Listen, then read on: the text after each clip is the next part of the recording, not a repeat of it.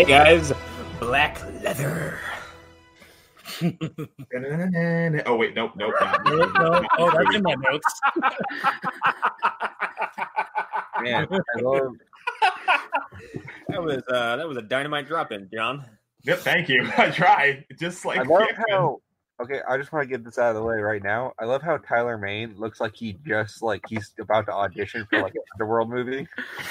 Yes, he does. I have a question about Tyler Mane. I'm going to get into much later. I have probably a few bits of trivia about Tyler Mane you probably didn't know.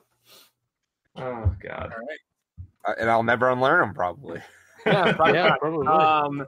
So, hello everyone. Welcome to this. I'm kind of excited for this episode, actually. Our movie special for X-Men 1 from 2000. We're going to do basically a series of these leading into the release of Dark Phoenix. No, we're not doing every X-Men film. I'm not watching Dark Phoenix, that's for sure. We thought if you have me back, for the love of God, don't make me on for Origins Wolverine, even though I can get. I think we're just doing the first three.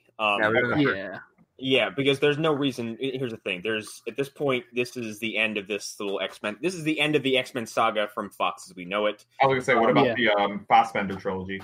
Well, that technically counts as part of this franchise, right? But I think those movies are like they're too new to really go back and revisit them and go like, wow, so much has changed. Fair. And like I have also we have a 10-year rule. We have a 10-year rule, and like with a few exceptions like that really are special exceptions too. And like I don't have anything to say about Days of Futures Past that isn't just like right. Holy fuck, do I love this movie? Mm-hmm. And I guess I'm in. I don't know. I'm not. I suppose in the minority, but like I guess I'm in the minority of this group in particular who like really loves Days of Futures Past whilst knowing it has problems. Like X-Men Apocalypse, who could give a shit? I mean, I'm fine with X-Men Apocalypse. I admit there's problems, but I don't hate it. Wasn't the old? Yeah, no, that's a bad film. It's a bad. It's just a bad film. But yeah. But and like X-Men Origins, why bother? You know, I mean, those first 10 minutes are fun. About what's her name from Mad Men not talking. Right. Oh no, that's First Class. That's Wolverine. No, that's First Class. That's First Class. Yeah, it's a different actress. Wait, hold on. Hold on. January Jones? Yeah. Mm-hmm. Yeah, that was First Class. I'm sorry, I forgot that they recast that character. We have two different versions. Yes. Of this. Here's the thing: we will eventually talk about that because the problem, I guess, with covering these movies as a series is that at some point, even before you get to Days of Futures Past, the continuity is fucked. Oh, there's several. Continuity got fucked after Last Stand. Even with Days of Futures Past, the continuity was fucked because they had created it's still like it still leaves questions because like I love Days of Futures Past, but there's the Mystique problem because there is. If this went down in the 60s. Then how was Mystique even part of like Magneto's Brotherhood of Mutants if she's eventually killed and assembled into the fucking Sentinel Project?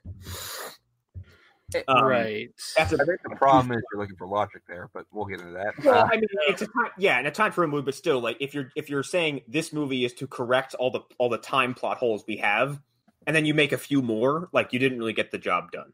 Yeah, it's just I feel like that timeline is so irrevocably fucked. Like, there's nothing they could have done. That's why I think Logan works so well, and that's the other thing. Like, Logan just came out, and we did a movie special for Logan. There's no reason to do and that movie is still better than Dark Knight. Yes, it is. Yep. So real quick before we get into it, I'm Connor McGraw. Bit of a different lineup tonight. No Erik tonight. So I'm Connor McGraw. Who else is here? Arlen Haro. I am Hunter Downport, aka the consummate professional. That's right. Who is always here on time when he says he will be. Yeah. There's not a Monster Mash that hasn't been recorded yet. That was totally Hunter's responsibility. I'm not calling him out on air or anything. Drop the ball. I'm Jon Scott. They tell me to show up and I come. Yeah. That's right. Jon Scott is the hired help. John, ring a bell. Come hither and podcast. Yes, sir. John, do we know that fellow? You know a lot of fellows. You know what, fellas? Get the rifle and shoot him out of the property. I say, Lewis, where is John? I'm Lou Gonzalez. What happens to a toad when it's hit by lightning? Oh, you know God. what? Is that where we're going to start? My other dumbass line. My other opening bit was going to be like, do you know what happens when a turd gets struck by lightning? Oh, you're giving a better accent. That always happens when a turd gets struck by lightning. No, you have to do her very bad. It flies 75 miles through the air and is never seen again. Yeah. So let's hold a memorial real quick for Ray Park's career. Because he needs one. I remember the last big thing he was in was G.I. Joe, and he was also in the King of Fighters movie. There's a King of Fighters movie? Oh, yeah. The King of Fighters movie with Maggie Q as Mai. Is Maggie Q as Mai, is that as bad as the girl from Smallville in Chun-Li? Hang on. I saw the King of Fighters. No. I saw the Battle Arena Toshinden movie. It was animated. It's an anime movie. It's different. Was this animated or was this live action? Live action. What the fuck? Maggie Q has because I've definitely seen the King of was it a King of Fighters or was it a Fatal Fury movie? Yeah, there's a Tekken movie. There's was there a guy with a jaguar head? That's Tekken. Yes. Fun fact about that movie before we move into X-Men. No, Terry Bogard. Fortunately. Terry Bogard in that movie is played by the director of John Wick. Of course. What? Right. Yo, okay, for real though, that's awesome. I love that. Right? The Tekken movie has Dave Bautista in it. Well, because he's in everything. Of course it does. Is he? Yeah. I forget. I don't think he plays King. I think he plays oh fuck. Who's the other? I think it's Craig Marduk is who he plays. Oh, he plays Marduk? That's actually really good casting. I think so. Let me check that out. Hang on, Batista's in the Tekken movie? Because I'm not seeing his name on here. Yo, if they notice that these movies are more interesting than the movie we're actually supposed to be talking about. Well, we'll get into it, but this movie is not bad. It's fine. Like it's goodish. It's aggressively mediocre, is how I describe it. Yeah. And that's the best way. I'll give it this. It's a movie carried by like 3 people. I would even say it's not aggressively mediocre. I would say it's ambitiously mediocre because it's not. Yeah. Right. Here's the thing: it's certainly not middle of the road because of lack of effort. It's middle of the road because no one knows what the fuck to do with this stuff yet. Any scene that is not Patrick Stewart or Ian McKellen is meh. Yeah. At best. Mm-hmm. I feel like it's weird because of the time, because what other option do we have? We had Blade 2 years prior, which was, I still think a kick-ass movie. But before that, Batman and Robin. Yeah. Well, we're just starting to come out of the time where people don't know how to take comic book properties and adapt them to film. No. Which I would say, Blade is what kind of, because they bought that movie for nothing, or the rights to it, and it made a shit ton of money. Yeah, and I hate the whole X-Men did it first. No, Blade did it first. To be honest, one of the first comic book movies that was taken seriously and worked was The Crow. Oh yeah, The Crow was but I feel like that was an outlier in a whole. It is. Also, that also got the kind of Dark Knight thing where the guy died in the filming, so people watched for the freakness. Yeah. And the other thing is, the book is a big deal now because of, the cult that kind of grew around it, but nobody knew who the Crow was, really. It's also aggressively 90s. Yeah, no one really cared, really. Yeah, and I think I don't think time has really done any harm to the Crow. I think time has actually made the Crow very much of a novelty as much as a good movie. You watch that and you're one, because that movie takes place in a city and in a time period that is completely out of our world. It's not our reality at all. Isn't it Detroit? It's supposed to be, but it's not ever. I don't think it's ever explicitly stated. I feel like they say it's Detroit. But what's funny? They hint at it a lot. Is that Ernie Hudson is in that movie? Yeah, it's the coolest man alive. My thing is, when you watch The Warriors, they say New York, but you're like, that's not New York. That's a fantasy New York. It's like it's kind of New York. Yeah. Well, no, it's definitely New York. Like, you can identify. Well, no, because you can identify things in it, but like, it's a New York that could only exist in that movie. Yeah, it's an exaggerated. It's a cartoonish version of the horrible New York that existed at that time. Yeah, because like the idea of New York being dominated by, I think they said 60,000 active gang members who were in like 60 different gangs who were having a commune. Which is insane. That would never happen. The police would be there in seconds. Like, I don't know. New York of like the 70s and 80s was not a good place.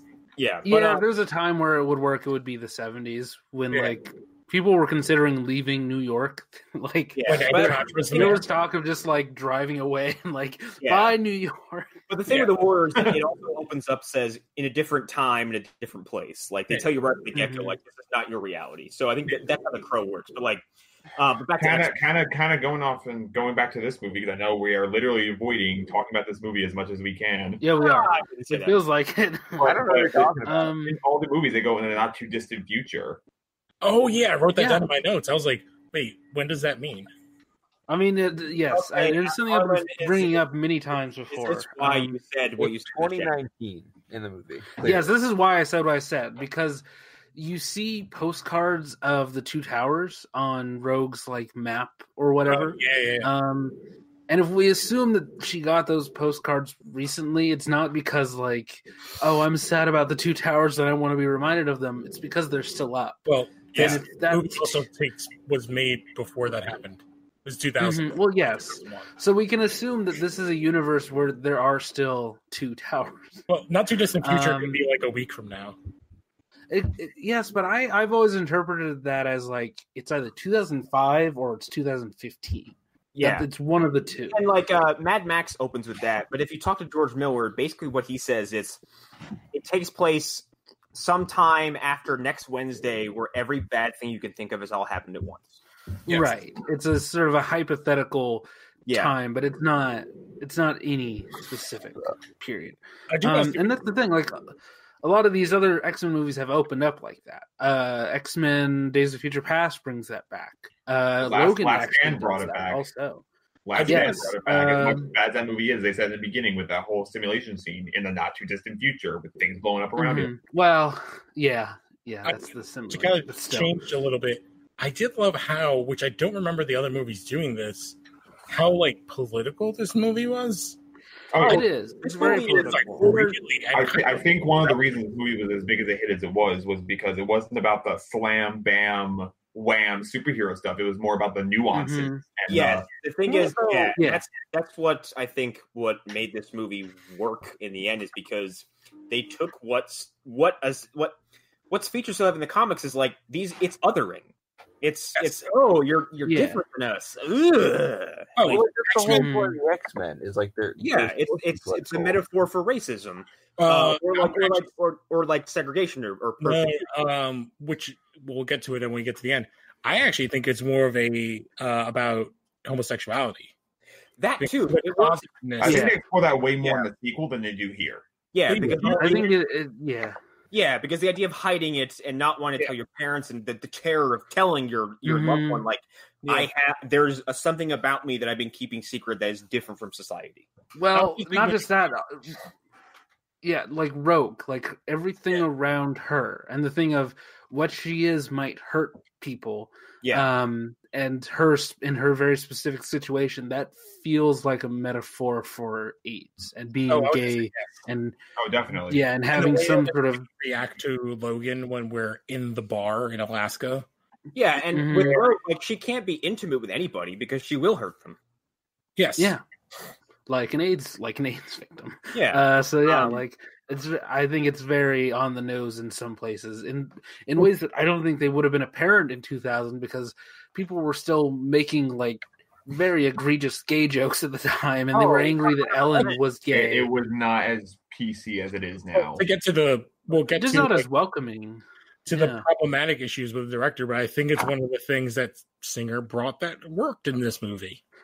As somebody who alarmingly enough, like it's It is, and we'll cover more of it when we get to the third part of this little review that we have. Because it's not going to be a traditional review. We're going to talk about key points of this movie that are important. But to think that someone, now David Hayter wrote this script, but to think that someone who is capable of what he's capable of could convey this so gracefully, I suppose, is a little startling. But we'll get to that. I will say the opening of this movie, powerful stuff. Oh, I was going to say, very much watching Endgame, I was just like, oh, this is another movie that opens in the heaviest way ever, and taking directly from the comics. Yes, I mean it was good enough that like 10 years later they were like, let's do that exact scene again, and let's just hold on it and like explore it.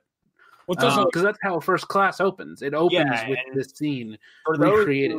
Oh God, even worse though, because this is general, whereas in First Class, like they narrow. They go specific. Yes, yeah. like, they show you the next scene. Yeah, it shows you how much of a piece of shit Sebastian Shaw is, because like he is sitting there tormenting this kid psychologically, slowly, and like it's in First Class, because the quarter is what he uses to kill his mother, right, or something like that, or.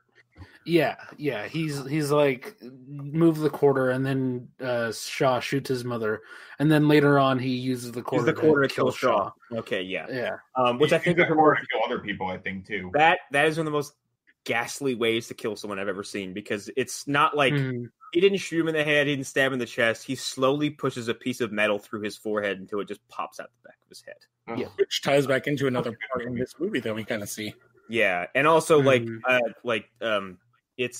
it's so unflinching, and Magneto kills so many people in that movie horrifically that I think it works so fucking well. Like in the second movie, like that's a through line throughout these movies, is like Magneto's powers is kind of like horrifying if he can like kill you with it. Magneto is like I guess we can transition to like the mutants covered in this movie, and we'll start with Magneto, who has been one of the most consistent mutants in all of these films. They could not have picked a better man to play him.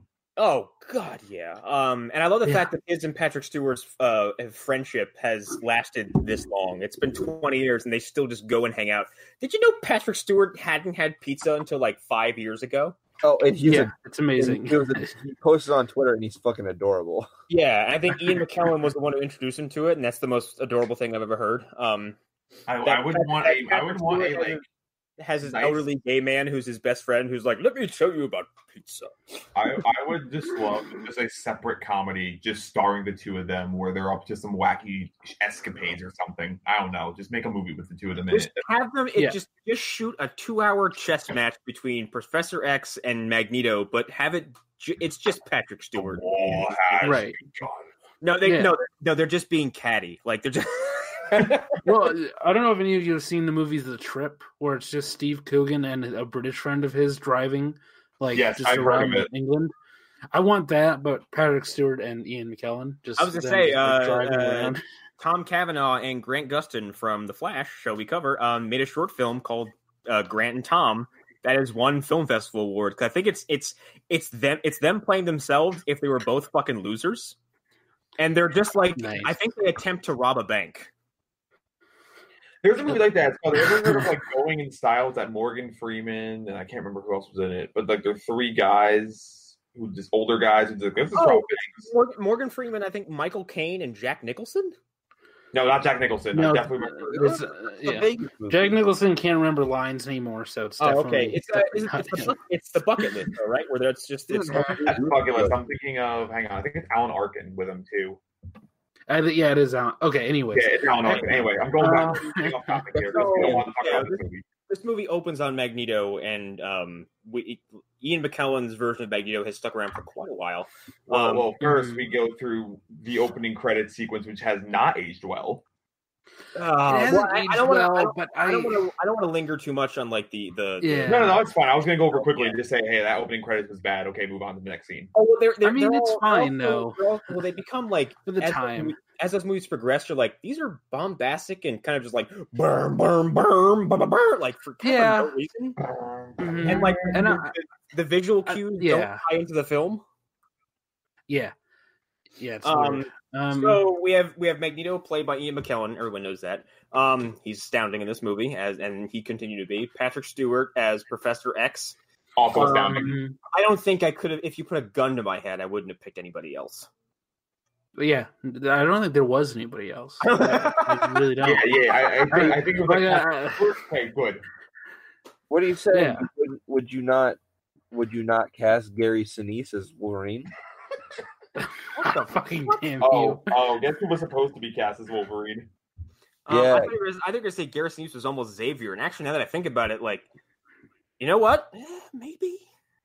I love listening and reading that Bob Hoskins was considered for Wolverine. That is well, people have been saying that for years, though. People have said that they wanted Bob Hoskins or God damn it, Ollie Sunny in Philadelphia, DeVito. Yeah, DeVito. People have been saying that for years. Yeah, so we have Patrick Stewart as Professor Charles Xavier. I don't think we have to really break down those two, that character and the actor at this point. We have Famke Janssen as Jean Grey. Yep.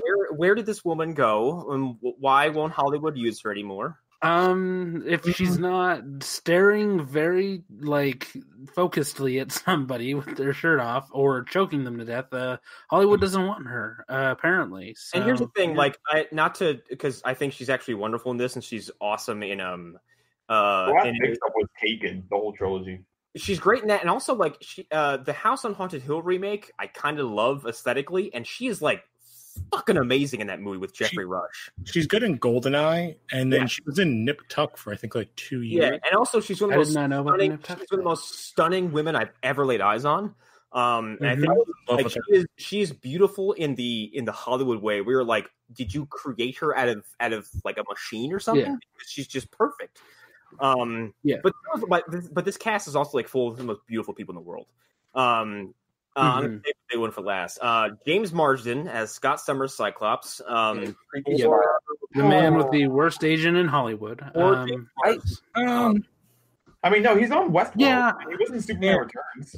As bad as that movie is, I think. Superman Returns, everybody's favorite film. Superman Returns. The movie Enchanted. I don't think he had a bad career. It's just the movie that killed.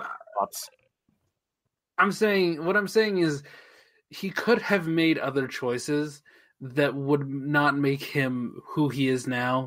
And he would be a much more respected actor. He could easily be in a very different class. And also, he is good movies. He's in Hairspray. Hold on. What I just mentioned, I think, is what most people remember about him from this movie series specifically, is that he dies in the first 10 minutes of X-Men First Class because. Last Stand, not First Class. Yeah, Last Stand. Because he went into Superman Returns, and no one remembers Superman Returns his role in that movie, but everyone remembers the fact that they were so fucking mad that he was killed off screen. Well, because he went with the director. Yeah, and that was I remember seeing that movie specifically and being really fucking upset that happened. And for about a half an hour, I was like, there's no way he's dead. It's not upset at a lot of things. Cyclops off screen, and they fucking did. No, you know what movie he's in that we were talking about before? Sonic the Hedgehog. Oh God! I think that was part of my joke, is that he is in Sonic the Hedgehog. Look at the thing. As bad as some of the choices he's made, he's a good. I think he's a good character actor, because he's every time he shows up in supporting. I think that's my point, is that he is a good character actor, and he's actually good casting for Cyclops. They just don't use Cyclops well. He's kind of a douchey white dude. It kind of works. Marston is he's a better. Oh my God, what is the douche that was in Baywatch and those singing high school movies? Zac Efron. Zac Efron. He's a better Zac Efron. I actually like Zac Efron now, though. I might. Yeah, we might go 20 rounds over that, but he's pretty good. In fact, if someone said they're going to reboot X-Men and cast Zac Efron as Cyclops, I'd be all for it. I'd be. I think Zac Efron at this point has earned it, because he's not the Disney guy anymore. I mean, he's Ted Bundy, for God's sake. Yeah, just like I'd be behind Robert Pattinson as young Batman. Suck it, people. Well, he wouldn't be that young. Robert Pattinson's 37. Yeah, younger Batman. So up next, I'm just going down IMDb with the exception of one. I'm saving it for obvious last. We have Halle Berry as Aurora Monroe, aka Storm. God, this guy. I'm sorry. This fucking woman was like one of the most talked about actresses at the time. She's the first Black actress to win an Oscar, I believe, which was way after this. And what was her follow up to that movie? Woman. What? Who said that? Yes. Yes. Swordfish is really bad. And then I forgot about Swordfish. Damn it. And then people remember Swordfish because they saw Halle Berry's tits. Right. It's a Die Another Day. Yeah. Die Another Day. Yeah. She did some things after cashing out. Well, I mean, she came back for Days of Futures Past, and actually, like, because she's in it so infrequently, she kind of it works just fine for me because one, like, it maintains the right Sam haircut too. Yeah, exactly. And it maintained the internal consistency of the movies. Like, everyone came back who needed to come back. Except you saw the theatrical version, Anna Paquin didn't get to come back. Yeah. I haven't seen the road cut yet. Is it good? The road cut's really good, actually. The road cut has... Here's the thing with the road cut. And this is a spoiler for the road cut. I've never seen it. Spoilers? John, do you mind a quick spoiler? I don't give a shit. It drastically changes how the rest of the movie plays out after... Kitty Pryde gets accidentally stabbed. Like, okay, yeah, that entire everything after that is way different because someone who doesn't die to the end of the film dies shortly after that in the road cut. Yeah. So yeah, there's a drastic change of pace in how the movie plays out from the future perspective, not the past. So I think she's good in this. I don't really have a problem with Halle Berry as Storm. Oh, I think she's good. I think the accent is bad though. It's a very bad choice. She drops the accent by the second and third movie, doesn't she? Yes, she does, and she's much better in those movies. Yeah, she was. But if I'm especially at this time, if I'm looking for people, because like all of these people at the time, with the exception of like Famke Janssen, I would argue are pretty much A-listers. She was just a Bond girl though, so that's kind of where that's a little after this. Sorry, I'm gonna. I know it was before this. Sorry to interrupt. Wait, John. What's John trying to say? I said, I know we're going through the cast really quick. I just want to go back because I'm looking to see who was considered for Magneto, and Christopher Lee and Terrence Stamp were considered for Magneto. Whoa! I mean, those are both good choices. Christopher Lee. I was really into Terrence Stamp as Magneto. I mean, Christopher Lee. I think Christopher Lee is too arch, though. And Christopher Lee I think also Christopher Lee, even then, was too fucking old. He was too old. He'd also be too big. Like, he's a big dude. Christopher Lee is... man. Oh, and GoldenEye was 5 years before this. Yeah, I'm just looking at all the cast. But let's go through the rest of the people. Yeah. So Halle Berry is Storm. If I'm an agent at the time, like if there's someone like, we have to pick, we need a black actress to play Storm. Of course, you'd go with Halle Berry. Or like your other option is like Vivica A. Fox. Or I think people would actually maybe even say Vanessa Williams. No, I can't. Angela Bassett. I heard she was Angela Bassett. Yeah, that was the choice. Shit. That's a good choice, actually. Yeah. I think like that's come like not full circle, but like now she's Black Panther's mom. Yeah. Janet Jackson and Mariah Carey were considered for Storm. No. Okay, yeah, we dodged a bullet there. I would say all the bad parts of Storm are the writing. Her dialogue is atrocious. Yeah, and her dialogue's real bad. The wig is so bad. But you remember, it's so apparent. But it's in like, but you definitely remember, like, oh, Halle Berry was Storm. You'll never forget that fact. You also never forget the fucking the Toad line. Oh God, good or bad, it's with so bad though. Yeah. Also for James Marsden, going back, I'm sorry, really quickly, Jim Caviezel was originally cast. Whoa, that's even weird. That's kind of the same thing. Also, I feel like that would have been a waste of Caviezel because he's like a weird, intense dude. Like, yeah, like I don't like that's a lot like casting Joaquin Phoenix as Doctor Strange. Like, I get why people wanted that, but it's like I'm sorry, Arlen. What did you say that name was? Jim Caviezel? You say Joaquin Phoenix? You said Joaquin Phoenix. I think I heard a Joaquin. Joaquin Phoenix? I don't know how to say his name. Joaquin Phoenix. He's like, that's like casting Giacomo Phoenix. Joaquin Phoenix? Yeah. Anyway, moving on. Anna Paquin as Rogue. Does Rogue have a name? I don't fucking know her name. Her name, Marie. Yeah, I actually think she's Marie. like a perfect casting. Yes, because it kind of works. I don't think Anna Paquin had blown up yet at this point. No, she had already done. What are you talking about? She had won an Oscar. To go through she won an Oscar as a child. That's why she was. Hold on. Let's work on one or two people at a time. Wait, hold on. She was in Fly Away Home, wasn't she? Yes, and she was in The Piano, for which she won an Oscar. I was at that point. I was way too young to give a shit, and haven't looked back on her career in a long time. So forgive me for that. I have who was considered for Rogue. If you guys want me to go through that, up to you. Who almost played Rogue? Yeah, go ahead. Drew Barrymore. Nope. Sarah Michelle Gellar. Ugh. Jennifer Love Hewitt. No. Oh, these are all the it girls of the 2000s. Katie Holmes. Okay. I mean, these all make sense. All of these. Yeah, these are all Okay, Ricci could have pulled this off. Ricci could have killed it. Well, the thing is, Rogue is supposed to be Southern, so that's why Anna Paquin's perfect. And then Natalie Portman turned it down. Good for her. There's two people being kicked out of Marvel movies. Right, can I just go for Connor's sake?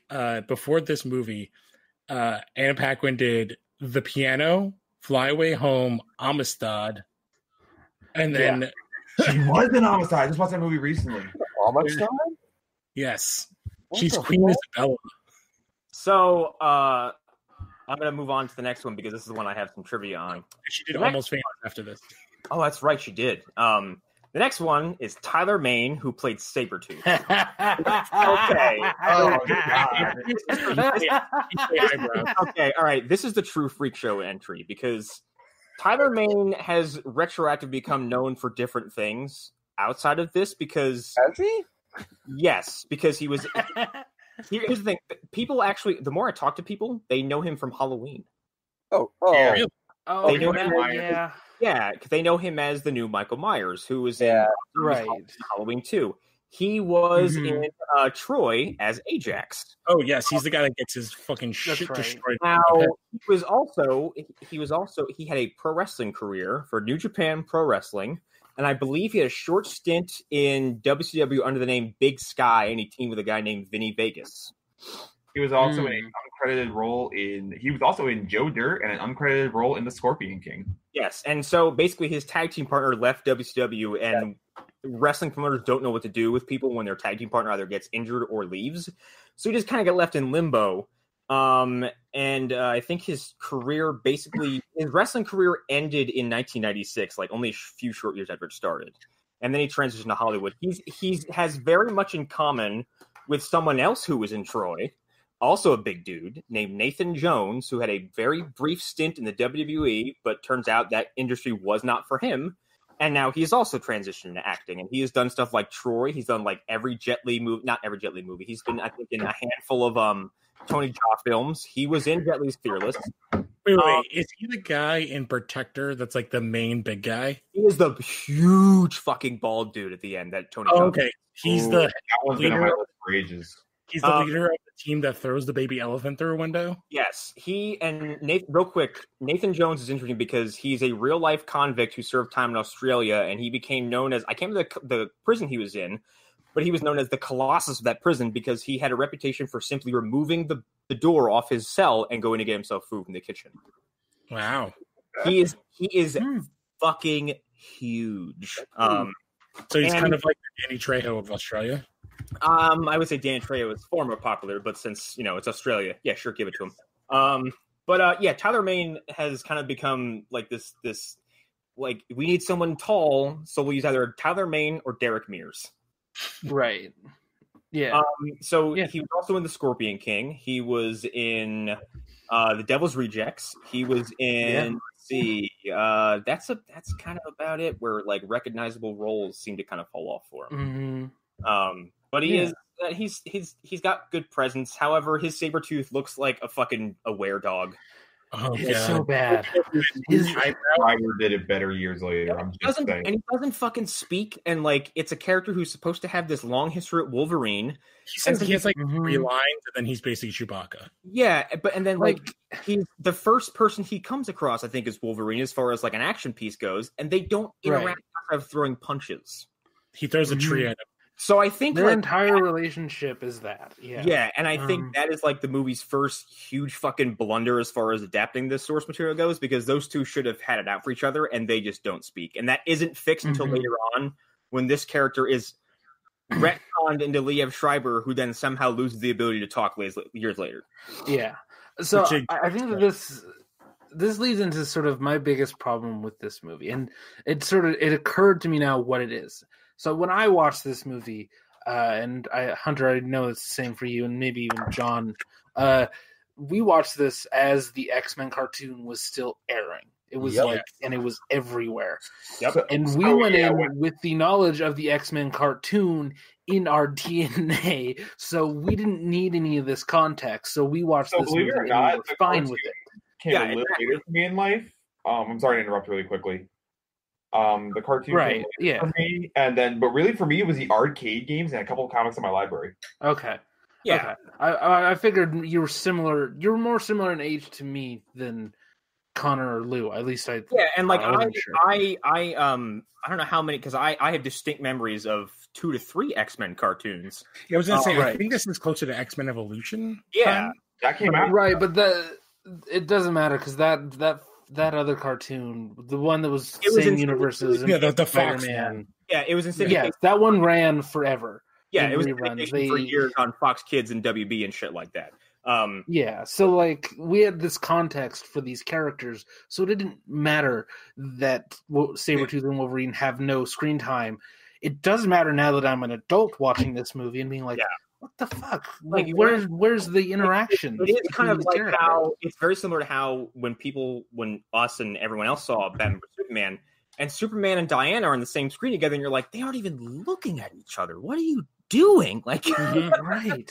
They have no reason to even like talk to each other at any point. To go to like plot points, they give no reason why Sabretooth takes his dog collar.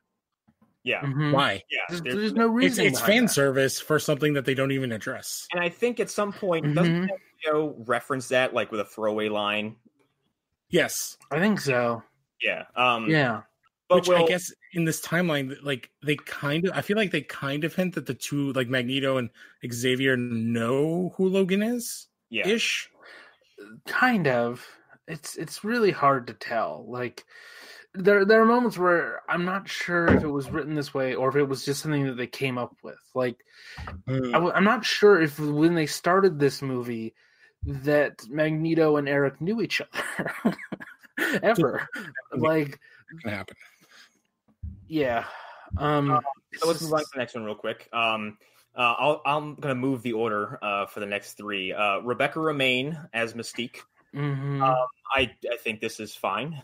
She doesn't. She's good. The character design is just so terrible. I'm not a fan of it because it's too. I don't get it. Why? I don't see why. Why does she need to be naked? I don't understand.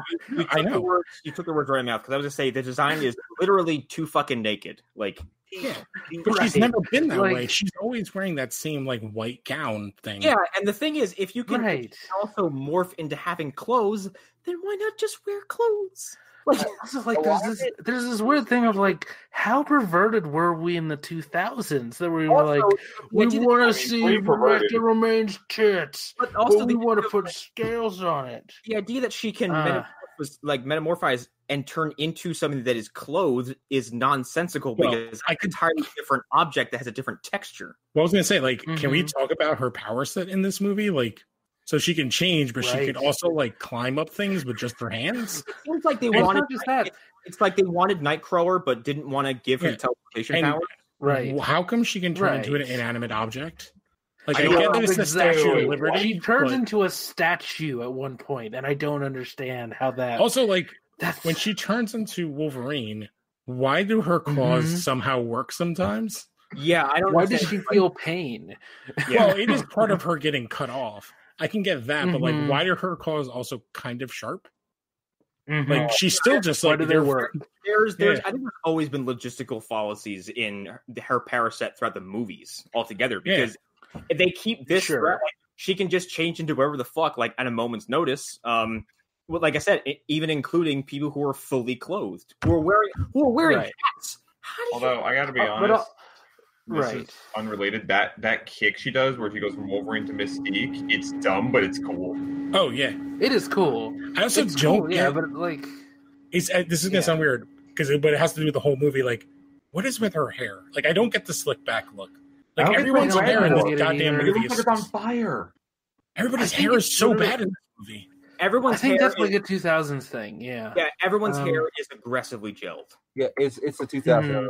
Yeah, it's aggressively the moment that this movie was made. In every single way. I'm going to move on to the next one because I don't think there's too much more to say about Mystique. I do want to say though, I think the whole thing with Mystique is she was supposed to be like kind of like a reptile. Sure, that's fine. Yeah, it's still like she's just naked. That's all it is. Yeah. I don't know why she needs to be naked. I don't get it. The thing is, like I'm watching this movie, I was like, all right, I'm waiting for the male gaze scene, which I like. I guess there's like one or two that are kind of like that, but there's equal amounts of scenes of like Hugh Jackman without a shirt on. Yeah, sure. So the next one is Ray Park as Toad, and there's like with a double. Yeah, what, double D? Or Darth Maul. Yeah, I was gonna say he has a double-sided lightsaber and all that, but sure. Poor Ray Park is just known as the guy who has the lightsaber. Like I think people know him as Toad from this movie just because of the fucking Halle Berry line. He's also Snake Eyes, the perfect Snake Eyes. That's just me. I thought he was pretty good in the G.I. Joe. Well, I mean, that's fine, but you don't see his face. How does he talk? He is the best parts of those piece of shit movies, okay? Like, without he is. And then, like, the other best part is Byung-Hun Lee as Storm Shadow. And if those movies were just about those two, I'd fucking love them, but they're not. I think they're doing a Snake Eyes movie. They'd be good films. They'd be excellent. And I actually say that the second movie that has that cliffside sequence with what is yes with yeah, Snake Eyes. The Reza is a blind master. Well, no, not that part. Not that part. It's Elektra and Snake Eyes, and they're fighting on a cliffside, against rope hanging ninjas. It's an awesome sequence. And then he goes into a corridor and fights Storm Shadow in this really bitchin' sword fight. That whole stretch of that movie is fantastic. I hope he does Snake Eyes in the spinoff movie they're making. Like, I hope Ray Park comes back. I'm looking at his IMDb. And he's not listed on that. I do have to say he did reprise his role as Darth Maul, and anytime they used the voice, so in all the cartoons, including the comeback of Clone Wars that's happening, including when he takes a step up against Obi-Wan, and Obi-Wan's like, "Guess what? Oh, you're dead." Someone actually did they put a still shot of that. It was a frame of that shot where it's Obi-Wan standing across from Darth Maul, and someone said, "Look, Obi-Wan is standing on an inch higher sand." He had the high ground again. So last but certainly not least, the one who easily blew up the most in these movies was Hugh Jackman as Wolverine. Oh, yeah. I think we're actually skipping. And I mean that in both career and body. I think we're actually skipping what's his name? Bruce Davidson as Senator Kelly. I'll get to him. I was going with there were so many people in the works for Wolverine. My God. Edward Norton. Oh. No. Viggo Mortensen, Jean-Claude Van Damme. Viggo would have been okay, but I still. I think the funny thing about all these things is even Hugh Jackman, he has made the role work despite everything, because physically he's one of the last people I would cast. No, he's way too tall. He's too 6'2". Yeah. Yeah, Wolverine should be 5 even. Yeah, he's a short, compact, murder machine. Yeah. But I think Hugh Jackman, in this movie, he is tiny. He's a little man. He's a little man with very bad hair. Arlen, your skipping thing is happening again. Oh, great. Yeah. There it is. It's still happening? Yep, it's happening. You're caught in the time stream. Oh, no.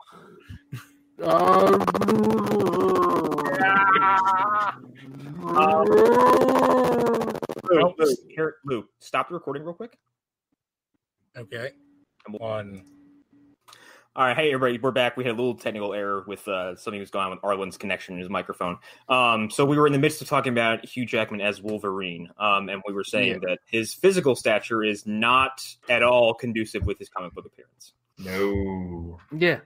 Also, isn't he like stout and like a little on the bulgier side? Like Hugh Jackman in this movie is skinny. He's tiny. I think later on, Hugh Jackman made this work because he became this like by the time the Wolverine rolls around, he's barely human looking. Mm-hmm. Like there's not an ounce of useless tissue on him. Everything is fucking shredded. Well, you can do that with lots of steroids and TRT and right. Well, I also heard his diet was fucking ludicrous. It's probably just like chicken. And I also heard that to get that look, I think it was like the day of shooting, the day before, he would dehydrate himself so that all of his all of his muscles were all of his skin was sucked in on his muscles. He's super vascular. Yeah. Well, they all do that actually. Yeah. That's the thing that... Yeah. But and by the Wolverine, like I feel like his the fighting style as Wolverine is like perfect because he's got his own stance. Like Hugh Jackman took this and really made it his own thing, and like that hasn't really bled into the comics like other like Harley Quinn becoming a thing in the cartoon and then becoming a thing in the comics did not happen here. Like the Hugh Jackman appearance did not transition into the comics again. He's such a far different character than that character. Yeah. Also, Wolverine was like super established. Well, why didn't Tobey Maguire change Spider-Man? Like, the character was kind of already set in stone. Whereas, exactly. I think that every version of Cap that comes after Chris Evans is going to be in some way impacted by Chris Evans' performance. I'll be very curious to see when and if Marvel does X-Men for the MCU and who will play Wolverine. I mean, I'm kind of if Tom Hardy wasn't Venom and if his American accent wasn't fucking atrocious, what? I would say Tom Hardy. I mean, I'll say this. I don't know how long that's gonna last. Oh, one at a time. I'm still on the. Yeah. What was that, Hunter? With Amy Pascal gone, let's see how long that even lasts. Well, first of all, wait, Amy Pascal's gone, you say? Yeah, she's out at Sony. She left Sony. Yeah. Holy fuck, when did this happen? She got snapped. Yeah, like a couple days ago, yeah. She's still going to be working on stuff that she was already a part of, so she'll still have some impact on Spider-Man. But the thing is, she went from Sony to Universal. Yeah, I was going to say, she went from Sony who had Spider-Man to Universal who has Hulk and Namor. So it's I think she's taking over for the skeleton in the room. That's what she's doing. I missed this news entirely, but anyway, we'll get to that a different day. So I mean, I don't know who you cast now as the MCU Wolverine. I feel like they would go. They wouldn't go like. They wouldn't. Yeah, they would do what they always do. Yeah. Perhaps someone who hasn't it out yet. Or they get someone who needs, or they get a Robert Downey Jr. who's someone who is established and needs a career reinvigoration. What about like a Charlie Hunnam? Oh dear God, maybe. I don't know. I still think I'm still on the train. Hold on. You mean like a Charlie Hunnam, or do you mean Charlie Hunnam? I mean Charlie Hunnam. No, I meant like Yeah. Charlie Hunnam. No, please no. Yeah, no. I don't want Charlie Hunnam. No thanks. I like him, but no thanks. That's a horrible idea. I'm still on the train of that they'll do Laura before they ever recast Wolverine. Like I think it's much smarter. Like we know who Laura is now. And they had Daphne Keane come back. It doesn't even need to be Daphne Keane. Everybody knows who that character is. Yeah. They say X-23, and she has the two claws. People will get it. They'll put it together. That's who that character. And then you can spend a few movies building up the mystery of Wolverine, and then you finally reveal it. Exactly. I think you will see a Wolverine before you see the X-Men. That's for sure. 110%. What if in the Falcon Winter Soldier thing you tease Winter Soldier having met somebody that worked for the Canadian services in his time with Russia? That'd be fucking cool. I'd be fucking into that.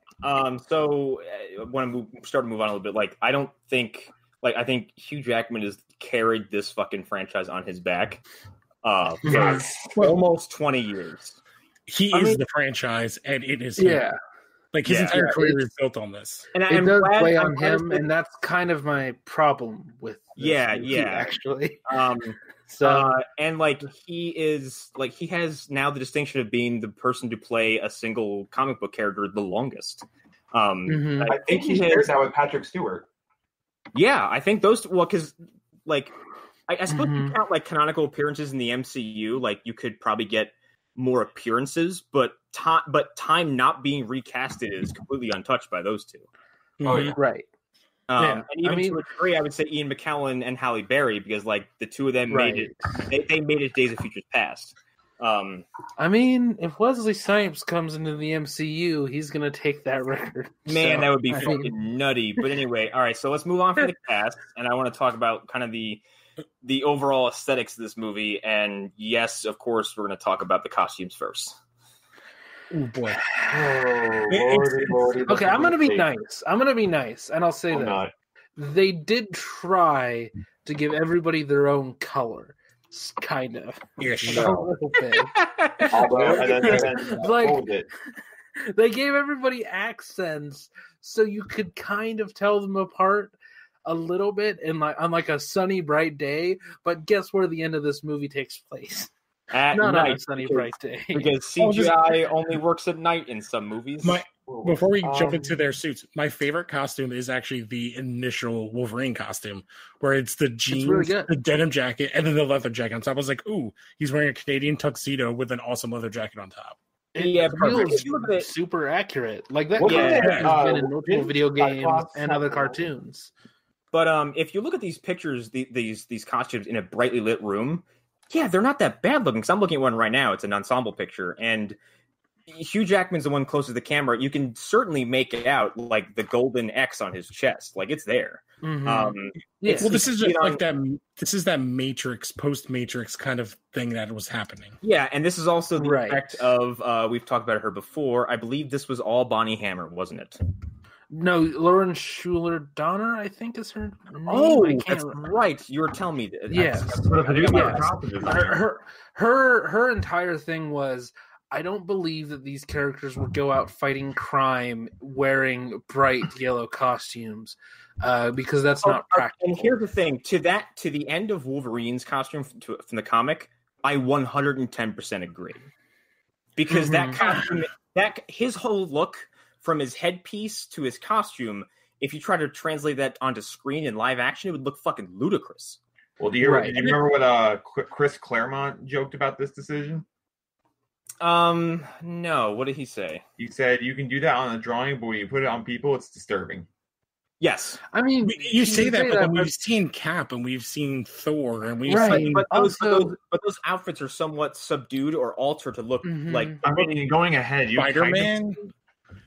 But Spider-Man's Spider-Man's so simple. Like Spider-Man's works just because that design is universal. Mm-hmm. But if you take that outfit, that yellow outfit, and like he has other outfits. Let's just talk about the yellow specific right now. The yellow, like the black slash accents on the side, and like the blue trunks, and the big ridiculous blue boots, and then his headpiece. To this day, I can't explain because I don't know how they fucking stupid. I don't know how the headpiece actually works. Like, are those ears? Are those horns? No, those are. It's to protect his hair. That's what it's. No, I actually don't even think it's that. I think it's like it's a cowl, but somehow he has like his mask just goes further out. Is it supposed to look like pseudo samurai gear? Like, is that the inspiration there? That is the inspiration, yes. That's what they've said. Yeah. I really do believe that it's there to protect his hair. Because in the cartoons, his hair 100% matches up with the shape of that. So I love the yellow costume. Like, I think me too, but I think I do too. But I think it would, if this were an animated movie, there'd be no excuse as to why you wouldn't use it. Yes. I mean, here's the thing. The brown costume existed at this point. Yeah, and actually it was the brown and orange one was around. And it was actually the standard at this point. Like, that was Wolverine at this point for an entire generation of people. And the brown costume, it's far more subtle. I wouldn't be surprised if that's what we get in the MCU at some point. Well, did you guys see that? Sorry, I didn't mean go ahead. No, go ahead, John. Did you guys see that post-credit scene for The Wolverine where you kind of see the brown costume? Yeah, and that's like the closest thing you can get with it, because that looks like the helmet looked ceremonial. And the whole thing looked like a gift rather than something he would wear. And I feel like that works so much better. Where it's like this is how it's like this is how we see you, and so here's a gift to represent that. Yeah, but they could but that's also not his initial costume, because he never has a costume until he joins the X-Men. Really. Yeah. So they could have done their original blue and yellows that they end up doing in First Class, which I think could have worked, which is what the joke is when they make the joke in it. Yeah, yellow spandex, hard. But I don't know. I can see the argument for the yellow the yellow and black blue one not working. I agree with, but I can see the brown and orange one. I can kind of see it. I'm looking at it, I can understand it, but the yellow and blue I do not see working. That would look now everyone else, I don't see a reason why Storm's outfit wasn't gray. Or silver. Or silver. I don't see a reason why Cyclops' wasn't blue. And it doesn't even need to be bright blue. It can be dark. Yeah, it can be dark blue and dark red and dark gray and all these things. And they're rose, green, and yellow aesthetic wouldn't work to me. Yeah, that's I agree with Rogue in this entire series. Her look is also 90s in the fact that it's superhero spandex and then what is it, a jean vest, a denim vest. Well, her worst costume choice, which it's the one scene I was like, wait, what is she wearing? So when Logan is having his nightmare, what is she wearing? She's wearing a gigantic hoodie, nightgown that has weird slits in the back so he can see the claws go through her. It was the weirdest costume I've ever seen. It makes no sense. It's so she's like a 17-year-old girl. Why is she wearing a nightgown? I have no idea. Yeah, it's weird. It's where'd she get it? I don't. Yeah, kind of in this movie. Oh, go ahead, Hunter. He kind of in this movie, Wolverine kind of looks like someone's stepdad. Yes, he does. He is really Hugh Jackman himself is very physically unremarkable in this movie because he hadn't started doing the crazy physique yet, and his hair is what the fuck is going on? Well, they're trying to replicate the Thing in the comics or in the cartoon actually with his hair because they're doing the cartoon thing. Yeah. But I guess my problem with the costumes everything is so black and muddled that pops of color on the costumes would have been so much nicer to see. Yeah. I agree. I think his hair is they get it later on by just making it look like it grows in a weird way. He has the slick back look. But also a pronounced kind of pompadour thing. This is you combed your hair into two triangles on the side of your head, and then someone gave you fangs. You guys are mentioning about the gelled back look before. This is the rest of the hair budget just put into Hugh Jackman. Yes. Between that and the horrible wig and Toad's green hair and the hair department is just so bad. I think X-Men 2 actually made his hair look worse. And then I think it starts to get better with X-Men 3, and then I think actually Origins is where he has one of the best looks because it's flowy and doesn't look as forced. But then they found a way to kind of streamline the two of those designs by the time the Wolverine rolled around, because then it actually looks like that looks like he did it himself and doesn't look stupid. The Wolverine and Days of Future Past are probably all time for the hair, I would say. Yeah. The other thing I'll bring up, I would also argue, the Wolverine kind of went a little too pointy for me, I think. Why do none of the villains have costumes except for Magneto? Because money. Sabretooth's costume is basically rags. And doesn't he have a fucking scarf? He has a scarf of a rug from IKEA. Doesn't he have? Yeah, it's he's wearing animal pelts, which is really funny because do you know that's actually what they use in Game of Thrones? Wow. Toad is wearing Hot Topic gear. He's so 90s Hot Topic. It is hilarious. And that's Toad looks like Power Man 5000. Yeah, and Mystique is naked.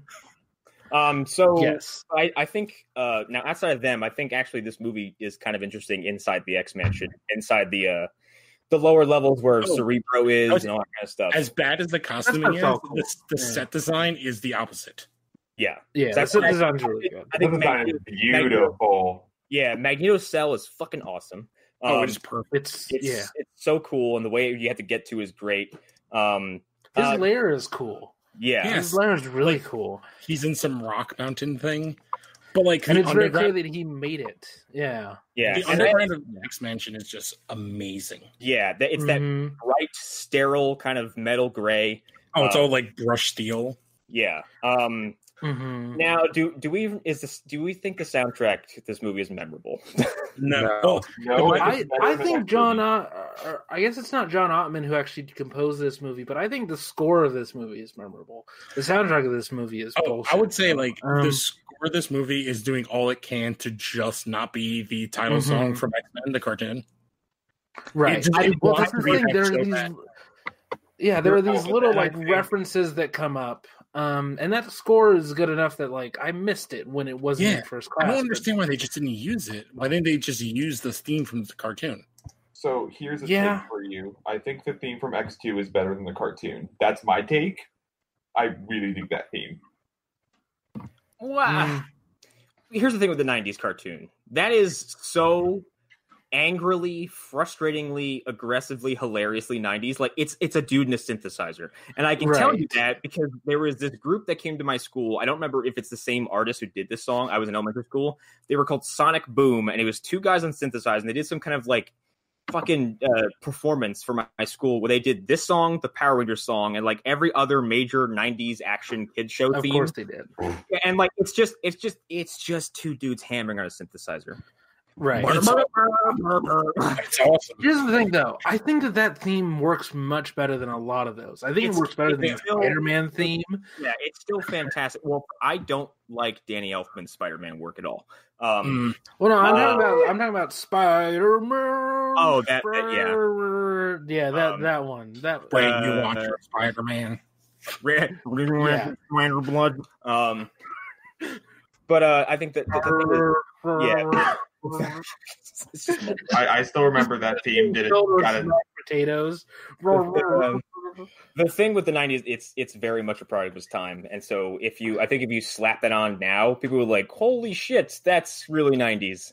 Here's the thing. It's kind of like in Justice League when Batman jumps down and it goes burr, burr, burr, burr, and I'm like, true. So goddamn fucking work. But here's the thing. So if when they do their first X-Men movie in the MCU, if they open up with Michael Giacchino doing a cover of that theme, like he did with the classic Spider-Man theme, I'd freak the fuck out. I would pay to see that happen because I think they just did it again for Far From Home because he's like, Happy Avengers Day, here's what we're doing, and then you're I think actually when Silvestri did his version of the Homecoming theme, which is that version of the original theme, like that sound actually works a whole lot better. Like the escalating strings. So yeah, I think that works. But if somebody did that later on with the original cartoon and they really souped it up, I think it would work. If you made it big and orchestral and important sounding, yeah. But if you just translated like a one-to-one, like from there to there, I think it would just come off as jarring. Right. Yeah. So we already talked about the tone of this movie as far as like the message they were trying to get across, but I think we can probably spend a few more minutes talking about it. I don't think this movie is too jokey. I think it actually takes itself seriously enough. Yeah. I think there was very little jokes in this one. It's like, well, go ahead. That's the thing I like about it, and that is where I will give Schuler Donner some credit. If they had been going for goofy and campy, I think the costumes would be less forgivable. But because they are going for so serious and so like politically minded and real world minded, like Erik is very much like a terrorist. Like he's like a member of the IRA or something. Yeah. And he's a freedom fighter in many ways. Yeah. So I think the costumes in general are helped by the fact that this movie takes itself so very, very seriously, and it tries to ground itself, but also it uses the near future thing as a way of sort of getting out of that if they need to.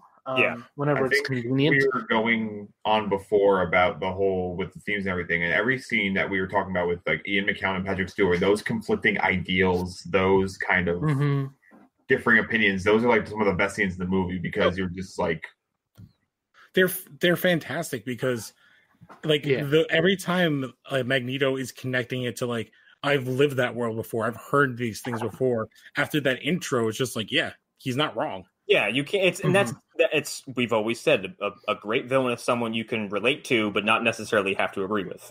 Yeah, it's also kind of like one of the best. He's right. He's right. They're both right. Mm-hmm. Yeah.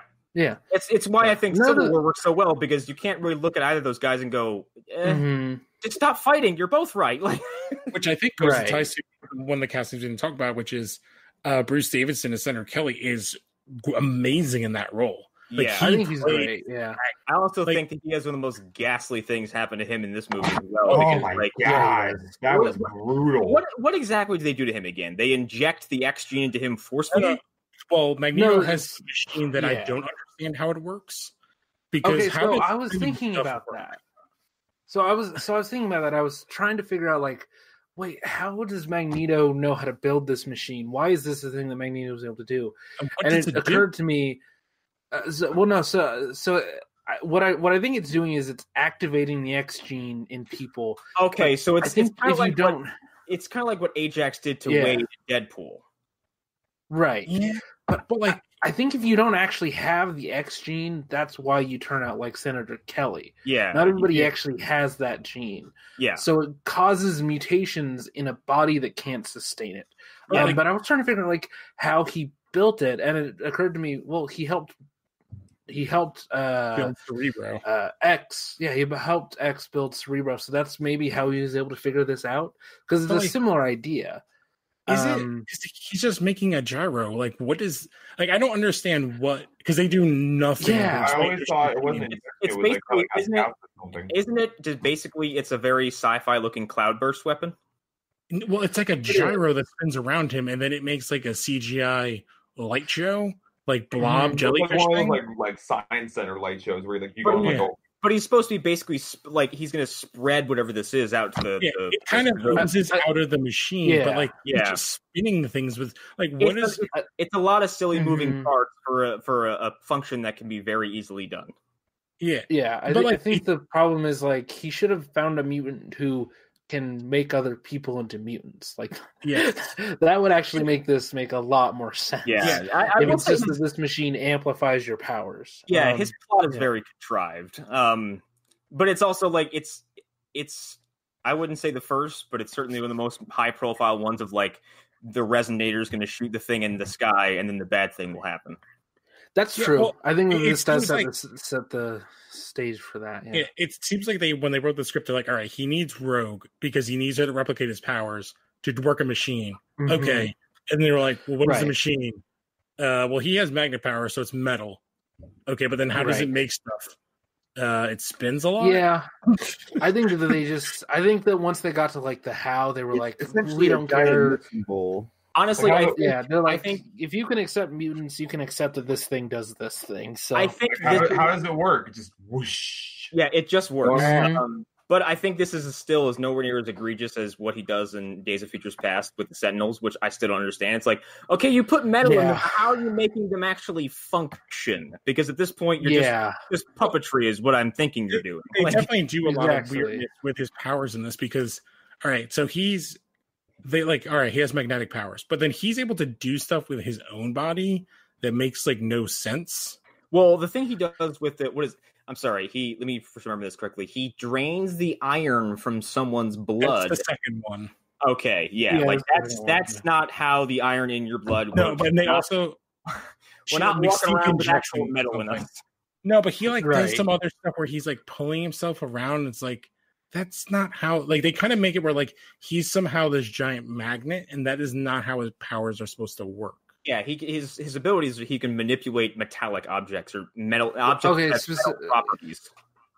Lou, what specifically are you talking about? Because they do mention something that might answer your question. I can't remember specifically what scene it was, but I remember like they did something. Oh, I think it actually is like the first scene when he's getting pulled towards the gate, and then there's like 3 Nazis holding him down. I'm like, why are these people having such a problem holding down a child? Well, I always thought that was. I think that's him learning how to not control his powers. That's why. Why is it? I think that's part of it. Like, that's why I think like, he feels like it's like he's able to move. Because like I understand if he's wearing clothes and the clothes are metal, like okay, that makes sense. But like he's also like somehow doing stuff with himself. He's also able. he's also able to fly because of his magnetic powers. Yeah, so like, if he's wearing metal boots, I can get that. I think that there are times where we see him flying where he flies in X-Men Days of Future Past and he's wearing prison clothes. I'm willing to accept that he's able to push himself away from metal as well as he's able to attract it to himself. Yeah, it's like how Rogue flies in the comics is still ridiculous. Mm-hmm. I don't understand it because I think even Stan Lee has said when he's like I hate flight characters who have flight who have no method of propulsion. Yeah. Right. Yeah. I'm able to accept that Dane DeHaan can fly in Chronicle movie. Yeah, Chronicle because he's pushing himself away from the thing. Yeah, and what Magneto is doing is a form of telekinesis, I suppose. So maybe it's a subtle idea of pushing because I think in Chronicle it's learning how to. It is pushing and pulling essentially, and it's all right. It's physically based where it's like they have to have something to base off of. Like I think with flight, it was like they had to practice it. They didn't just get it right away. Yeah. But there's like a bunch of things. It's like, so when they have the scene where he fires the guns, it's like, all right, he can pull the triggers. I get that. But then he's able to stop the bullet. It's like, can he? He does say that he says he couldn't stop them all. Able to do it though. Yeah. Yeah. Which also bothers me. Hard, basically. It's also a scene that I'm like, why doesn't that guy just move? I mean, he's just yelling as the bullet's slowly going. It's like, dude, you can scuttle back. There's a lot of logic problems that I also noticed. I was like, wait, just move. Just jump out of the way. Team Roller and Austin Powers, where it's like, no, stop. Which is funny. Of all the effects, that effect with the guns was the one that looked the worst to me. Because I was like, oh, these are all on wires. These are just on fishing lines. I think grading, especially the CGI in this movie, CGI practical effects are one thing. I think most of them are good, but the CGI in this movie and early CGI is dog shit. The CGI that's the thing. Some of it's really bad. Some of it I give a lot of credit for. I think the effect of Magneto's machine is actually looks pretty good compared to other CG movies that I've seen. The effect of the claws. The claws coming out of Wolverine looks amazing. And how do the claws in this movie look so much better than X-Men Origins? They look so good. Well, because they're actual claws. Because X-Men here didn't look like Who Framed Roger Rabbit claws. Those are fake claws. That bathroom is so fucking funny because they come out like these massive fucking flippers out of his hands. Again, it looks like something from Toontown where he's like, they are flat white, there's no texture to them. And they also do a bunch of stuff with them where I love how they have them where you can control which ones come out, which plays with the great flipping off thing. But then towards the end when Magneto's separating them, it's that actually looks like it hurts. I will say, it looks painful. Every time Magneto gets his hands on Wolverine, I cringe because I'm like, that's his bones. Yeah. Wolverine is mostly indestructible and could just get up for most things, but you're getting to the one thing that it's his core basically. You're grabbing what's holding him together and you're just wrenching it. That actually reminds me. Fuck off. Right. Well, also we know now that they're literally bone claws underneath, which makes it somehow worse. Before we thought it's like if you have knives just stuck in your arm. I think now it's connected into his skeletal structure, which is just bone claws existed in the comics already at this point. They did, but I didn't know this at 6 years old, Lou. Yeah, I didn't know either. But I also like the fact that in this movie, at some point, Rogue asks him, "Hey, does that hurt?" And he says, "Yeah, every time." Oh yeah, well, that's one of the first things. I was just going to say, I think one of the things they really missed out on, I wrote in my notes, is when he because they do the seatbelt line and then he flies through the cars. I feel like they should have actually made him more battle damaged. Because he gets 2 scratches and then that heals. I'm like, man, I would have loved to see his leg all turned around or his arm. Yeah, that would have looked so much better to kind of show oh, his healing factor is amazing. Yeah, I mean, they wouldn't have known at the time, but what if he barely just missed a stump that was coming out of the ground and it was all sharp? That would be that'd be interesting. Which also, can I ask, why does he start why do all his wounds open up when Rogue grabs him? I don't know. I was like, wait, his healing factor, they're healed. He's healed. Well, I wonder if he's taking the healing factor out of him. But he's already healed. Yeah, but that doesn't make sense. He doesn't even have scars. Yeah. So it doesn't make any sense. It makes no sense. I could see it if his body just started breaking down. That would actually be. It would have actually. It would have been smarter again because they already established it in this movie. If he started to age, right? That because they referenced slowly started to degrade. That would be cool. If his hair started to turn gray. I think that's just a result of people who were involved in this, having enough of an understanding of the characters, not to just disgrace them on screen, but not really getting it to the point where they could properly translate everything completely. Yeah. Because it started to happen. I was like, I forgot that this happened. Why is this happening? I also want to briefly mention something that I heard on a podcast, or it's a YouTube show. It's also, they have a podcast. It's called Mr. Sunday Movies. It's two guys who host that show. And they gave me a term that I'm going to bring onto the show, which is called getting Professor X'd. Which is he's and then Xavier got Professor X, and it's basically he passes out, he falls over, he gets into a coma, someone pushes his wheelchair over.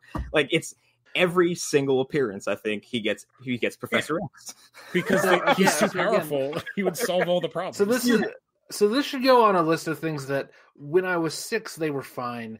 But now that I'm not 6, they really bother the fuck out of me. That fucking supercut of the X-Men cartoon of Xavier screaming in agony, and getting knocked over and punched and thrown, made me laugh till my face hurt. What movie was this? It's a supercut of the X-Men cartoon, but it's only clips of Xavier getting throttled. In either psychic ways or physical ways, or he's having some kind of emotional reaction, and it's always him going, ah!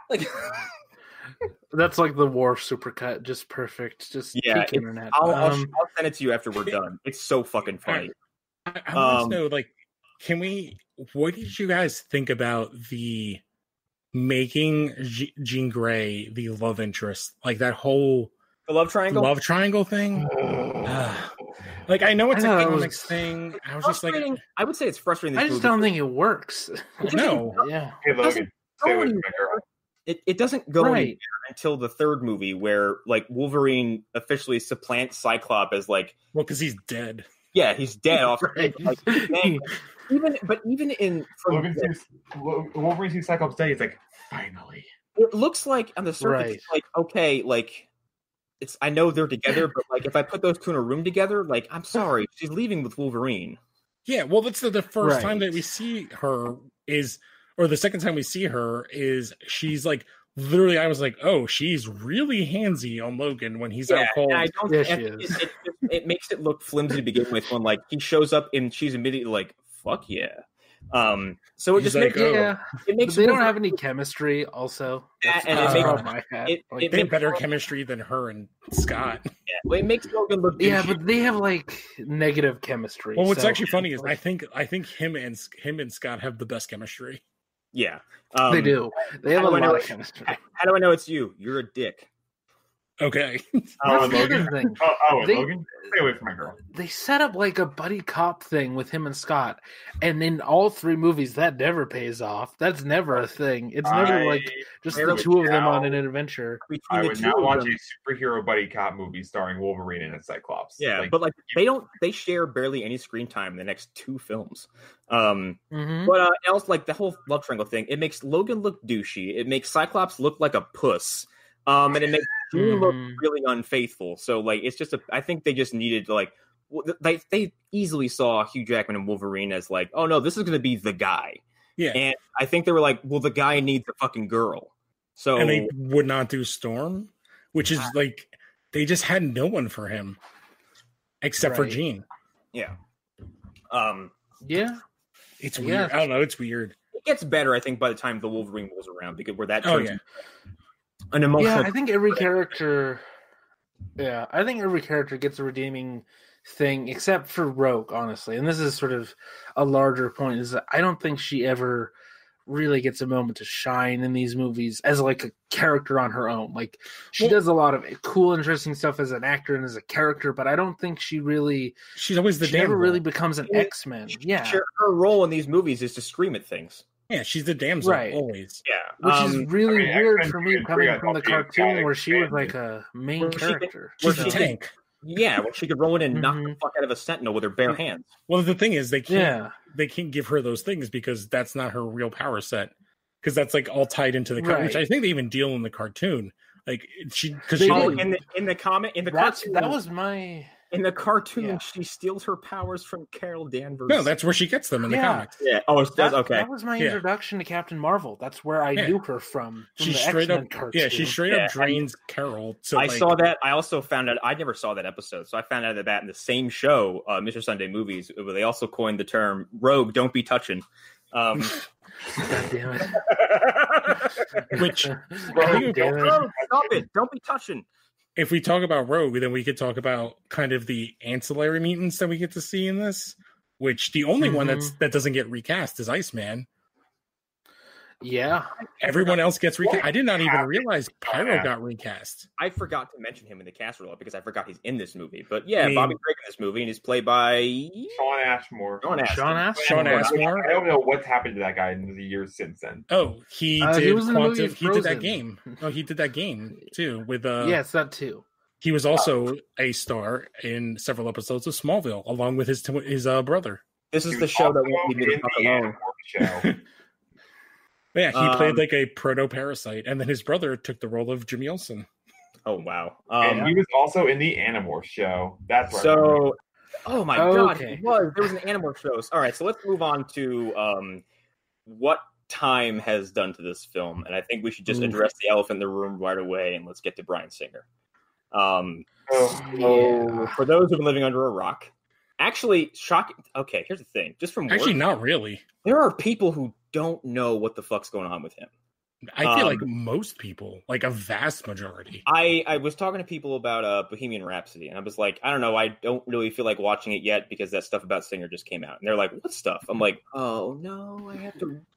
Like, I don't want to be the one to tell you this. But he did bad things, really. Bryan Singer, in a nutshell, is basically a predator. He's Kevin Spacey. Yeah, they're the same person. Kevin Spacey. They're friends too. They're chums. He was grooming and preying on younger boys in clubs and stuff. Clubs, and they would have parties. Also, they would have parties. We're going on years. Well, also. Apt Pupil, he did some stuff with. He got sued by the kid from. Was it Apt Pupil that the kid wanted? He wanted like a 15-year-old kid to do a nude scene. Yeah, that was Apt Pupil. And I guess later on, like there was anecdotal evidence coming from the X-Men sets about like older actors basically playing interference with Bryan Singer on set with the younger actors, which is makes my skin crawl. He was doing casting couch stuff, but with younger men. Right. It was everything that Harvey Weinstein's done between him and Spacey, but with men. Yeah. And like underage men too, mostly. It is taking far more. What's happening? What the fuck? That's my air conditioner that just kicked on. Oh Jesus. Okay. I used to. It's taking far longer for I would suppose like. And this is, in some cases, not appropriate. But in this case, it is like the lynch mob to seemingly finish the job because Weinstein got. Well, he's suing everybody. Spacey got Spacey, and Singer is going on the hyper defensive on this. And I know the narrative of this lately has become like let's hear both sides, but similar to Bill Cosby, where like if enough evidence really pops up. Yeah, like if enough evidence really pops up, like then we should start taking this more seriously and not begin to discredit the story. The rumors around Singer have been around for forever. Yeah, and that's the thing too. That's what people said about Weinstein. Because if you go back and listen to our interview with Uma Thurman and Courtney Love, they're both like, don't go to a Harvey Weinstein personal invite, if he invites you to his hotel suite. Courtney Love said something to the effect of, I would never leave my daughter alone with Harvey Weinstein. Yeah. Do you need anything else? Like, this is a woman who there's footage of her doing heroin with her naked baby. Not giving the heroin to her naked baby, but still, she's doing heroin in the same room. Yeah. So yeah, like, yeah. Anyways, I don't know. Like, we've talked a lot about Singer, and I don't want to spend a whole lot of time on him because we've said what we need to say. But his name is my vision of this movie, though. That's the thing. Oh, yeah, and here's the thing. Like, I don't even think the art and artist thing comes up here because I don't even think. First of all, I don't think he can direct action scenes to save his life. They're all too floaty. Or he can't. No. They're not good at this movie. Yeah, but it seems like he is good at seemingly everything else. He's good at setting a scene, I would say. Yeah. But the thing is, like, the best scenes in this movie are between two amazing actors. So how much is he actually doing? Yeah. He when I say he's good at stuff, it's like if you hire him, you're not going to worry about him doing a terrible job, I suppose. Right. Yeah. There are moments where I see why he got other jobs where I'm like, okay, that's bad. That's some skillful directing here and there, but there's nothing in it where I'm like, there's nothing in here that's where I'm say it's worth it to ignore some of the bad things that were known at the time of this movie being made. Yeah. Like, I don't get continuing to work with him for this movie and for somebody at this level of talent. Like, The Usual Suspects is a good movie. It's not so good that you let this person continue working for another 25 years unchecked. Yeah. The thing is, he made a lot of money with his first 4 movies. Yeah. Right. I think also because Fox realized that it hit in their hands, like, you wouldn't dare get someone else for the sequel. You'd get the same guy.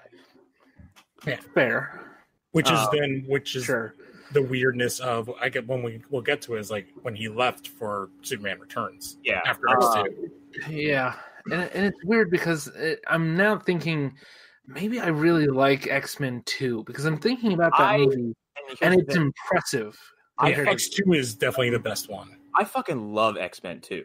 X2 is a good one. That's a really good he one. actually directs the fuck out of that scene where the assault team sieges the mansion and Wolverine tears them to shreds.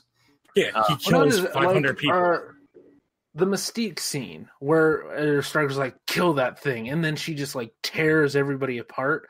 Yeah. I was thinking of that during the Mystique scenes in this movie, being like, that scene's so much better than everything else. Well, not just that. Think about the Nightcrawler scene. Is that the opening? Mm-hmm. Right in the beginning. And I think the way he filmed the Phoenix showing up at the end is awesome. Yeah. Oh, I also forgot. Well, that's a real subtle thing, but yeah, that's an effects team. Act plays out from just a film standpoint. I think is awesome because Wolverine, he fucking chains Stryker to the dam. And they have. I don't want to get too much into it, but he says you'll always be an animal, blah blah blah. But back to this movie. But I think in a vacuum, without the context of the MCU and without the context of even the greater DC movies, I think this is still good.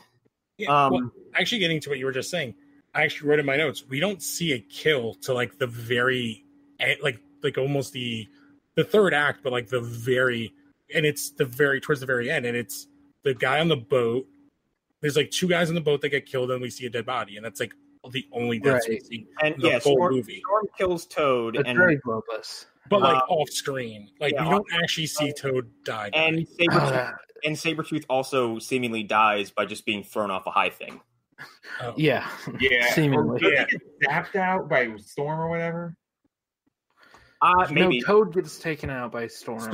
Yeah. Wolverine kind of punts Sabretooth off of the Statue of Liberty, which reminds me, I think most of us are fans of how this get made, but have any of you listened to the Batman and Robin episode? No. Yes. I probably did, but it was years ago. Because one of the guys, I can't remember who it is. Do you know what I'm talking about, Arlen?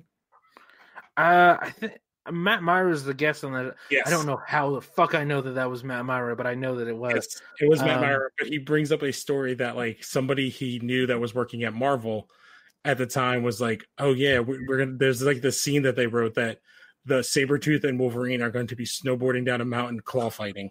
Oh, and that was almost in the movie. God no! It's it's like Marvel has their own John Peters. I kind of want that though. I kind of want that. No. Is it weird, or is it a coincidence that in the Ninja Turtles movie later on there was a big giant, like, essentially snowboarding action sequence? That's a coincidence. Okay. Maybe I kind of want to investigate it now that you bring it up there. Like to follow the how any movie where there's like snowboarding or surfing or skateboarding, snowboarding, or rollerblading is terrible. There's no movies that have those things that are good. I give you A Die Another Day, which opens with people surfing into North Korea. Oh god, that's the Halle Berry one, right? Yeah. Yes. They turn Asian. They make the villain a North Korean, but he's white. Yeah. Oh yeah. Yes. Yeah. Okay. With the context of the MCU and with the context of even the DCEU, like this, it kind of falls towards the bottom of comic book adaptation movies for me, especially because like the genre has, and this also ties into what has Kevin Feige learned. Because Kevin Feige this is his first movie, so I was gonna say he's time has been very kind to him. Yeah, it's important that we bring his presence up here because this is kind of where he started to cut his teeth on. Like, it's almost like he started hiding the shadows, going soon. Yes, this is the beginning of him. This is his time in the background, just sitting back and watching and just like taking notes. Like, I will use that later. It's not well in the past 19 years, but it's a good like template for where we would go in the years. And I love the idea of someone in Hollywood standing behind everyone who's kind of in the front lines and just taking mental notes, like, or at least maybe not then, but going back later on and going like, what did I see on these sets and from these productions that I should do and should not do? Because he was there for all of them. He was there. Yes. When I think about this, he was there for. Yeah, go ahead. I was gonna say, when I think about this movie, I think about this. I think about the first Raimi Spider-Man. I think about Daredevil. What else was that time? Ghost Rider. And and he was involved in all of them. Yeah, but when I look at those movies, I'm like, what on all the first ones of those? I'm like, where would I rank X-Men among those? I'm like, it's definitely below. It's dead middle for me. Yeah, I'm like I don't know if Daredevil beats this. I think honestly, X-Men is the hard middle ground between the stuff that we love and the stuff we're like, no fucking thanks. Yeah.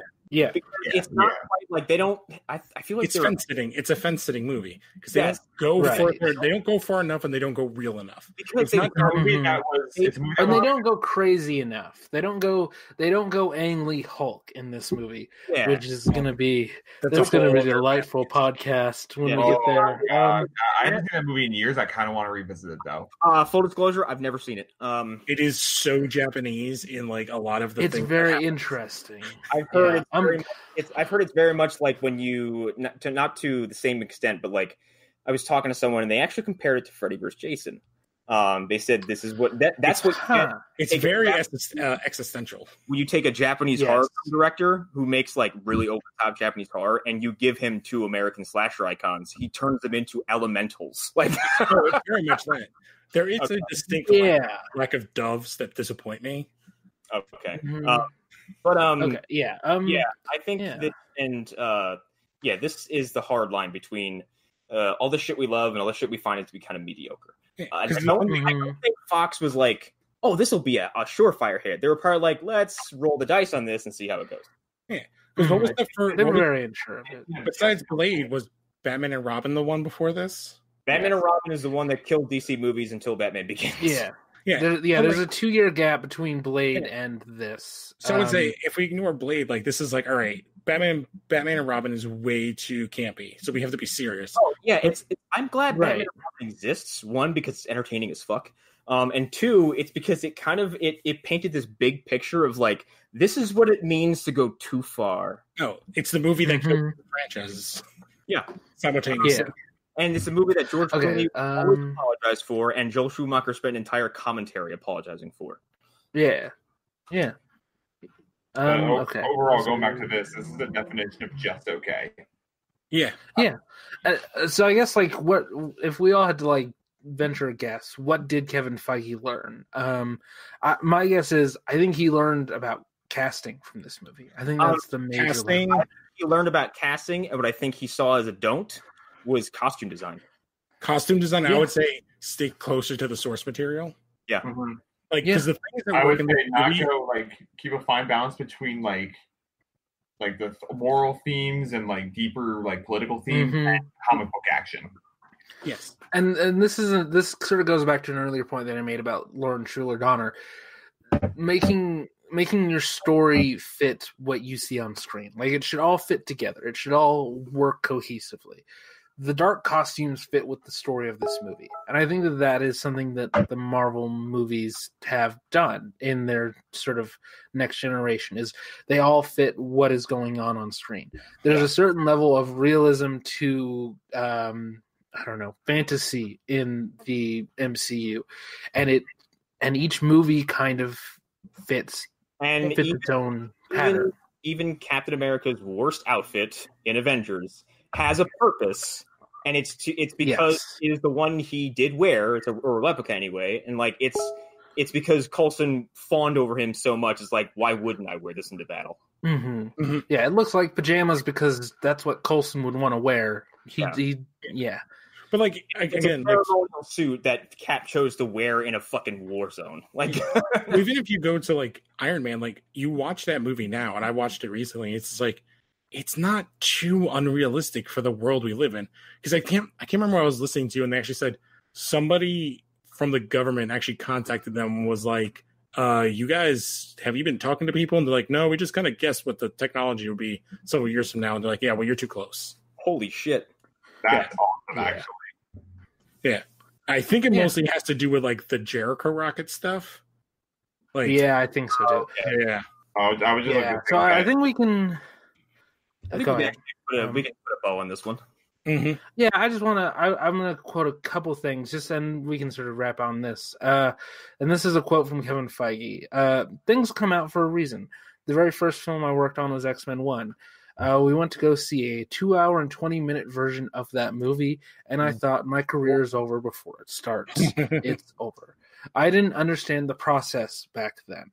And then he goes on later to say, it always is that the movie is as long as the movie wants to be, and there will be some deleted scenes that we put out on home video on this one. So that's sort of a very definitive answer as to what he learned, which is that the movie is the movie, and that you kind of have to find it in post-production. So yeah, basically what he's saying is you can't force it. It has to happen. Like the magic has to happen on its own. Yes, basically. You can't say this is what the movie has to be and that's what it will be. I think that explains Iron Man so much. You cannot create lightning in a bottle, you catch it. Yeah. And I think that's where his problems with Avi and Ike, our two favorite people, come from. Working with people who just want to force it. Yeah, they want it now, they don't want to work for it. Yeah, exactly. But, I think we can definitely wrap on that note. That's actually a pretty excellent quote I've never heard before. And I didn't know that the original cut of X-Men was 2 hours and 20 minutes. Fuck me, that would be unbearable. I believe it, though, because there are holes in this. There are definite holes. So, yeah. So I'll start my plugs here. We're going to... the next episode of Movie Dumpster should be coming out as Bushwhacked with Daniel Stern. It's certainly a movie that apparently started life as a Home Alone spinoff, starring either a reformed Marv or a Marv before he became a wet bandit. I'm not quite sure. But it eventually became something else entirely. And it's this very bizarre physical comedy movie that I kind of liked, but kind of was like, I could do without this. I saw a review of it that mentioned the trailer a lot, just going Bushwhacked. Yeah. The episode for Howard the Duck came out, and we didn't know how timely that would be with Endgame, because apparently Howard the Duck is in Endgame if you're eagle-eyed enough. I'm not going to say where. Go find him yourself. Make it a fun little Easter egg hunt. If you're in the spoilers group, I put the picture up in the thread. And coming up, we are going to do Titanic 2, which I've watched a trailer for, and it looks just like you imagine it to be. It looks like some Asylum Pictures poppycock where people are making jokes about history's about to repeat itself with a straight ass face. It is exploitation at its finest in an era where exploitation was dead. Asylum Pictures kind of redefined that with like Transmorphers and fucking their other movie that I can't remember the name of it. There was a few others they had that were just like very offensive. Battle for Los Angeles with like that one. So those are out. Keep an eye out for those, and that's really all I have to plug right now. So let's move on to somebody else. Yeah. Lost Horror Podcast every single week, usually. Me and Eric did a sort of an endgame reaction because he doesn't have a million other podcasts that he does. We talked about that. We talked about some other smaller movies, a movie about a mermaid that's German. So go listen to me talk about that on that show. And then a Monster Mash, which will happen sometime soon, I think. I don't know. Hunter? He fell asleep. No, he fell asleep. So yeah. All right. I have 15 other podcasts. So you have Part of Lost Horror, which is Legion of Tunes. I believe our next thing is we are watching that Vincent Van Gogh rotoscope movie. And then and now comics, which John and Connor have been on. So we talk about comic books and all the stuff coming out. We also did an endgame kind of thing. And then Smallville Chronicles I do with Alan. We just finished season 3. And for our in-between season special, we are watching the 1997 Justice League of America pilot. Oh, good luck. The pilot that stars a Ray Palmer, a Ice, Fire, Barry Allen, the Flash. So it's our second appearance of a Flash on TV, and the only live-action appearance of Guy Gardner. And there's only 2 people in this show I know, which is Michelle Hurd, who is in Daredevil, and then David Krumholtz, which isn't even a main character. Oh, oof. And there's a very fat John Jones in it, apparently. Yeah, I remember seeing bits about that, and like the Justice League lineup is really weird. Yes, yeah, it's Guy Gardner, Fire, Ice, Barry Allen, Flash, and Ray Palmer. And Ice is a news reporter. I don't know. It's going to be interesting. All right, and that does it for me, John. Follow me on Twitter, JamScott193, and I'm bouncing around being the hired help in the Phantom Zone groups, fun stuff like that. Ding-a-ling-a-ling-a-ling-a-ling-a-ling. I say, where is John? He's very late for the podcast. He's late. I appreciate that. There's like Hunter Davenport, Consummate Professional, and then there's Jon Scott, the hired help. Well, Lou is the diversity hire. Yeah, I'm diversity hire. Exactly. Yeah. Awesome. Get in your place, Lou. Just kidding. So that's it, everybody. This is actually one of my favorite movie specials we've done so far. So I hope everyone enjoys this. And Eric's not here to derail us with something gross. I see a picture of someone reading a book on a bus called Placenta, the Forgotten Chakra. So I'll leave it. Goodbye, everybody. Bye. The same thing that happens to everyone. God damn.